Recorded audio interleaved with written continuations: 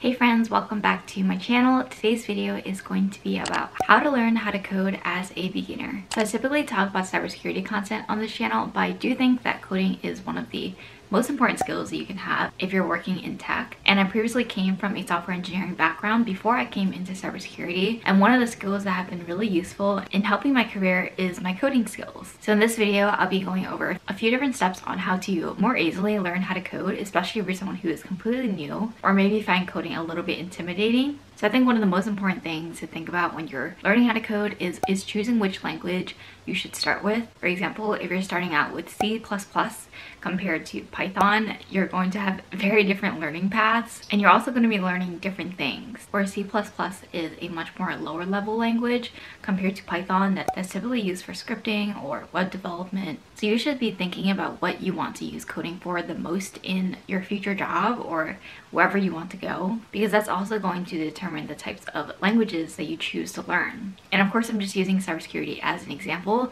but for example, if you want to go into red teaming or pen testing, then you probably want to learn JavaScript or Python just because they're more easy to use scripting languages. Then you probably want to learn a language that's more typically used in the malware space, which malware can be written in almost basically any language. So it's up to you what you want to learn. But I do think Go is a unique option. So choosing the actual coding language that you want to learn wisely is important for the types of jobs you want to go into, difficulty level, and the learning curve of the language that you're learning, as well as all the use cases of that language. Alright, the next step I have for you guys is coding up projects that are actually relevant to you and what you're interested in. So for example, when I was first learning how to code, my first languages were Python and Java, and I was learning these languages in a traditional college course, which basically meant we had the same types of labs or projects that were basically showing us the basics of for loops, if statements, basic data types, booleans, basic things like that, not even getting to data structures yet. And since this was my first time getting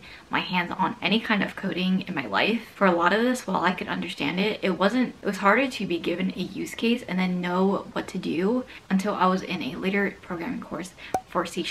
And I'm sure I mentioned this before on my channel, but C# was probably the first coding language I ever actually enjoyed writing code in, although it is very similar to Java in terms of syntax. But the main reason is because of the fact that prior to learning C#, all I was doing was basically just iterating through for loops, and I didn't really know how to apply code to problems I actually find interesting. For example, in my C# class, my projects were all based on games. So for example, we were coding up things like Bingo, Hangman, the Mastermind game. Because these were basically commonly known board games, it basically opened a whole nother door for me in terms of thinking about how I could use code to solve actual problems that I can think of logically in my head compared to just iterating through a for loop without even knowing why I'm iterating through this for loop. So I think the challenge here for you guys is when you are learning a new coding language and you've already gone through the basics, the next step is most likely to find an actual project that resonates with you in your head and makes sense to you so that you're able to code it out in a way that is interesting to you and not just blindly following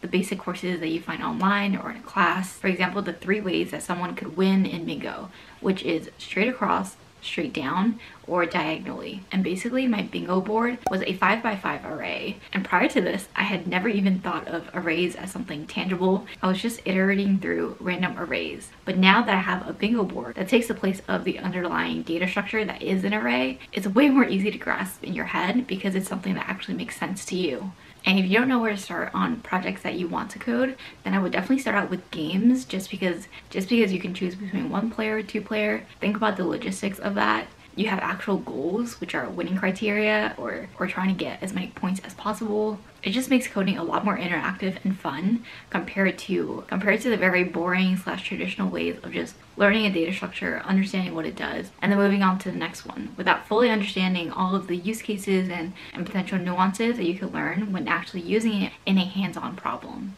Alright, the next thing is documentation versus quick Googled answers. So believe me when I say I'm a huge fan of online forums where you can find help on your code, understand how to do certain things in your code, any workarounds for any blockages that you find on a day-to-day basis. But I also think that there are times when going through the actual documentation of that coding language can also be helpful compared to a quick Google search. I do think there's always going to be times when you want to look at the documentation and when you want to quickly Google something. For example, if your code is spitting out some random error message and you don't know what it means, then you're probably going to Google it and find some kind of resolution or some steps to help you move forward to resolving that issue. It's only when you copy and paste a solution that works for you. Well, I definitely am someone who has done this all the time in the past. I do think when it's for something specific and maybe you're now using a method or data structure that you haven't used before, but you're kind of copied and pasted it and now it works, it would still be helpful to look it up in the actual official documentation of that coding language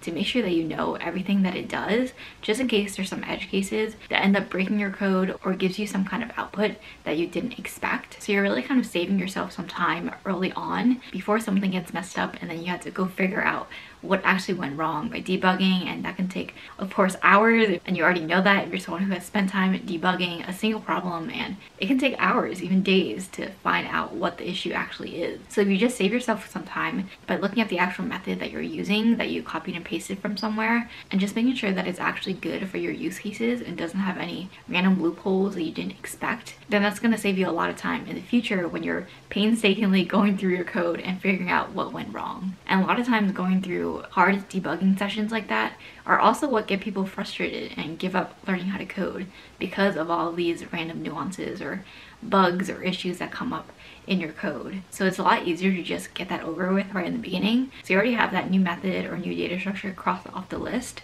when you're looking for something that went wrong. Our next thing is probably one that is a little bit unexpected, but it is interactive coding games. So I know typically these are for kids or people who are teaching their kids how to code. Essentially, they're online platforms or websites where you're able to interactively play a game and maybe build out certain actions or certain features on that website that kind of match what you would do in actual code. For example, there may be some if blocks or while loops that are portrayed as building blocks in that game. And this is an awesome way, not just for kids, to be able to wrap your head around what your code is actually doing and how to best structure your code.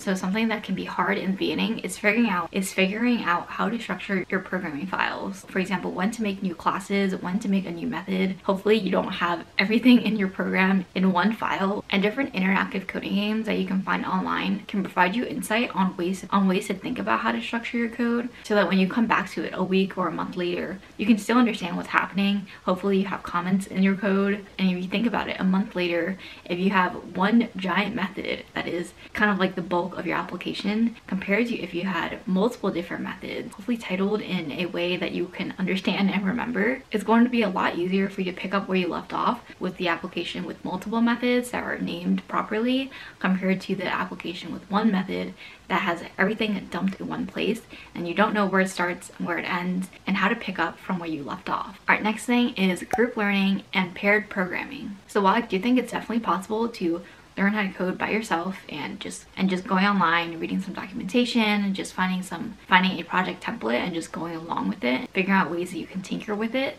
it's so important to note that a lot of times working with someone else or being able to pick their brain or using them as a rubber ducky can be really helpful in terms of your learning process and helping you speed up in terms of accelerating the actual learning that you're doing. For example, if you're learning how to do something a certain way, someone else may be able to provide a perspective that's a little bit different, maybe using a different method or a different data structure that you haven't heard of before, and their way of doing it could be a lot more efficient in terms of time and space complexity that you may not have thought of previously because you weren't aware of it. So it really is just bringing knowledge together, and having someone else to pick their brain about is really helpful in getting the ball rolling, and you learn a lot faster when you're learning in a pair or learning in a group because you're able to have that wealth of knowledge share that you wouldn't typically have when you're just coding by yourself. And you don't have to be working on the same projects. You could just be working on your own projects and then coming together maybe once in a while, once a week or once every 2 weeks, and just talking about the projects you're working on, the problems that you're facing, the bugs basically that you can't seem to get through. And this other person may be able to provide a different perspective that can help you get through your bugs a lot faster compared to when you're just heads down sitting for hours trying to think about what you're doing wrong, but you may be going through the same mental loop over and over again compared to bringing in another perspective who has never seen the code before, and maybe they can point out something that you hadn't thought of or haven't looked at yet. And honestly, it just makes coding a bit more fun because you're able to talk about it with someone else. And nowadays there are so many people who are trying to get into the tech space and become software developers or any other sector in technology, And I'm sure you don't have to look too far to find someone who is willing to at least try and learn how to code with you, whether it be a friend, a coworker, your parents, your siblings. There's most likely someone in your life who is interested in also learning how to code. Otherwise, there are many different Discord forums and channels online that you can look for to find other like-minded groups. And by the way, we actually have a Discord channel. It is mostly cybersecurity related, but I'm sure if you're looking to learn how to code, there are definitely other people who are also interested in learning how to code, even in cybersecurity, just because of how versatile the skill is. So definitely check out the Discord channel linked below. But the last thing on this list I wanted to discuss is bootcamps and courses. So there are many courses and bootcamps out there to learn how to code. It's probably the biggest sector in terms of bootcamps. It's probably one of the most sought after skills in that course and bootcamp space, but I do think it's for a good reason. Of course, if you're someone who is currently a student or don't want to pay for a course yet, I would definitely go for the free courses. There are many free courses on YouTube. If you look for them online, there are hours and hours of free coding courses in the languages that you want to learn, which honestly, the language I've seen the most of in free coding courses is Python. Python is definitely one of the most versatile, beginner-friendly languages that you can learn, with many use cases across many different sectors in data science, cybersecurity, software engineering, everything in between. And I'm not saying that it doesn't have its cons. Python is definitely not the best in terms of performance, and even the libraries in Python that are considered efficient are written in C or other languages. So definitely something to keep in mind. But as a beginner, when you're just starting out, I do think Python is a good starting point just because of how clean and simple the syntax is, honestly. And if you find that after you've completed all of the free courses and trainings that you find online, and maybe you're trying to learn something more specialized, or you're trying to go deeper into Python, into more intermediate or advanced courses, then I would definitely consider the paid courses or paid boot camps that can take you to that next level for you to find a job, start an internship, or just make a career switch into coding. And I'm sure that there are other ways that you can learn how to code that I haven't listed in this 10 to 15 minute video. And if you have any of the resources to share, please drop them in the comments below to share with the community. And if you liked this video or found it helpful, please give it a thumbs up and subscribe and turn on post notifications. Let me know in the comments below if you have any specific video topics that you might want to see from me in the future. I post videos every Wednesdays and Sundays at 12 p.m. and hopefully I'll see you guys in my next video. Bye!